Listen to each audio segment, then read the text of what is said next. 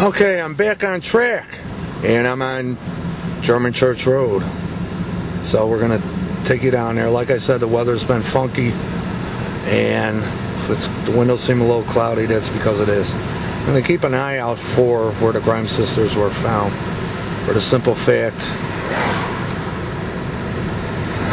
I don't want to pass it up. So if I do, I'll be cutting back in. Okay, so I come up to the location. Okay, what I'm doing, I'm walking up upon the area. As you can see, the ground is soft, and the city or whoever has made sure that they put fire hydrants on both sides of this area. So basically, you cannot park, okay, without having trouble with the law. I don't even know if I can get in trouble where I park. Ladies and gentlemen, I'm trying this again as when I was here a couple seconds ago on the tape, the whole camera went dead. The battery, everything. So I went back home, charged the sucker up, came back out here. I don't know what happened. I know it was charged when I left. But we're walking up to the area where the Grimes sisters were found.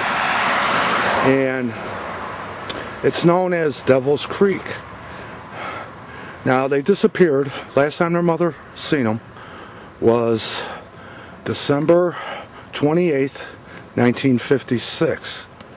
They were found in this area where I'm at, along the side of the road, naked, near this area, Devil's Creek, on January 23rd, 1957. Nude, naked, and frozen. There's the creek. This would be the area of the road.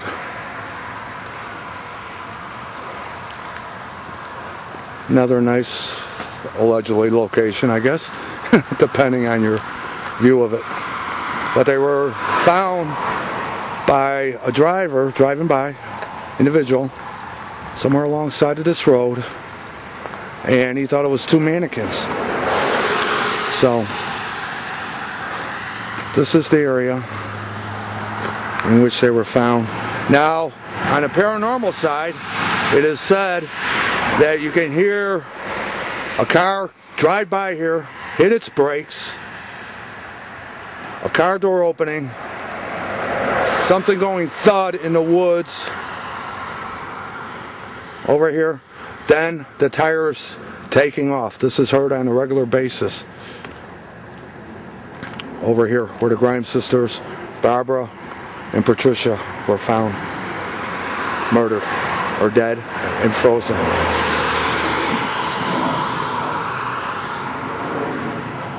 And this is German Church Road. Now the other thing is, right behind this fence here stood a house, which is right next to the area where the bodies were found. And allegedly, as the story goes, a bunch of stuff was happening in this home, in this area. Now, I'm not going to crawl up any further here. Let's see, I'll take a walk down the road and see if we could get a better view. Okay, the way the story goes that I heard it is so much stuff was going on in this area where this house stood that the owners back then fled and left the house. And what happened was, after that, for no known reason, the house burnt to the ground. So this is the area. And since then, the land has stood vacant. Plus, no trespassing, private property. So, recommendation, stay out of here. Okay, I'm walking back upon the area where the Grimes sisters were found, Barbara and Patricia, back on January 28th, 1957. I will also take a little bit more of a tour of the Willow Springs spots to show you some locations real fast. It's not a, and what I would also, recommend, highly recommend, if you're looking for a tour, a long tour, nice tour, historical tour of these areas, look up hauntedchicago.com. Ursula, who's published books many on the Chicago hauntings. Also runs one of the top known tours here in the Chicagoland area. And the Archer Avenue, Willow Springs area, Grime Sisters, all that is part of the tour. So our final look here at Devil's Creek, German Church Road, and back in 1957, January 23rd, I'm sorry, where the Grime Sisters were found. Viewers, I'm at the other end of Archer Avenue. I'm going to take you to an area, a location, where one of the very first hauntings, reportings of hauntings happened in this area, maybe even in the Chicagoland area period. Because the very first hauntings reported were in the late 1830s and 1840s. This is St. James Cemetery. Like I said, I'm just giving you a quick tour of some of the locations along Archer Avenue. And that it's also been known and called Monk's Castle in this area. Very beautiful Irish, mostly Irish cemetery. Those that worked on the canal, Illinois Canal, were buried here, and they were mostly Irish. So this is a fast glimpse of St. James Cemetery. Okay, I'm back on the road. We're on Archer Avenue, and you can see many of these sites that I've given you a fast glimpse at.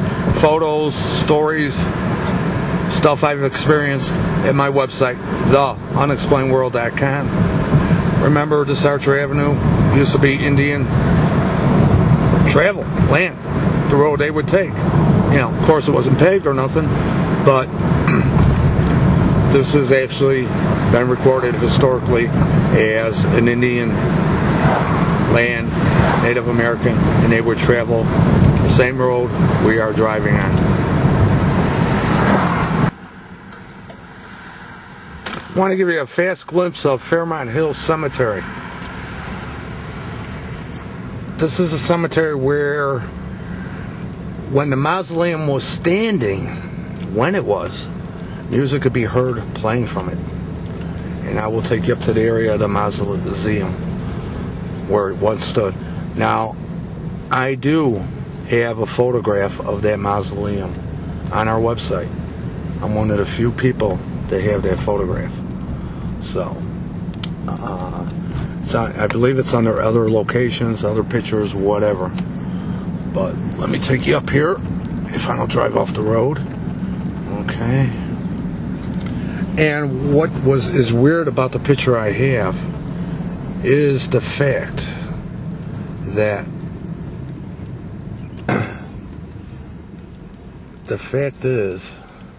okay, they even took away the steps. It was right around here. The fact is that the picture I got looks like fire from the inside trying to get out. The bricks were even pushed out. Yep. Mausoleum was standing right in this area. There's the steps, but no mausoleum. Well, like I said, the music in that could be heard, and at that time, it's no longer there, but at the website, theunexplainedworld.com, it can still be seen. So, yeah, it's kind of a interesting cemetery, as you can see.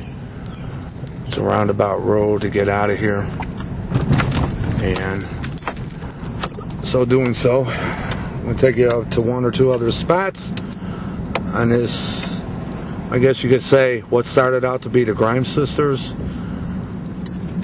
Now I'm lost. What started out to be the Grime Sisters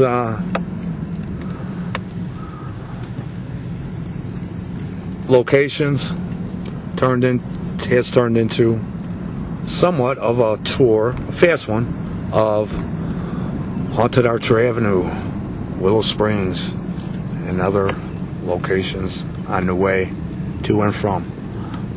What stood here used to be right in this area, straight ahead out the window, which is vacant now, is a house of 1,000 bargains. I used to go in there many times. Tell you what, nothing's been reported about the location or the house or the building that stood there, which was a house basically, but I lay money on it. It's something in this area did go on. Okay, as I travel on Archer Avenue here again, we can see a little bit of, I don't know what you want to call it, downtown Willow Springs. Over here on my right, Frankie's Roadhouse. Used to be Cavalone's. Then was Rico D's until maybe the spirits chased Rico D's out. Who knows? But now it's Frankie's Roadhouse Restaurant, Bar, Grill, and Pizzeria. And there, the famous, where the dead still dance, the Willowbrook Ballroom in Willow Springs.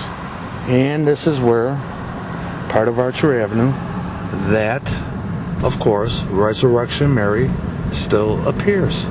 So, thank you. I hope you enjoyed this tour. It was a spontaneous type of thing. As I said, I was out to do the Grime Sisters, but since I was in the area, I decided we'll do this also. And for more, to see photos, stories of some of these locations, just go to theunexplainedworld.com. My name is Ed Shanahan, and thank you very much, and happy hauntings. Bye-bye.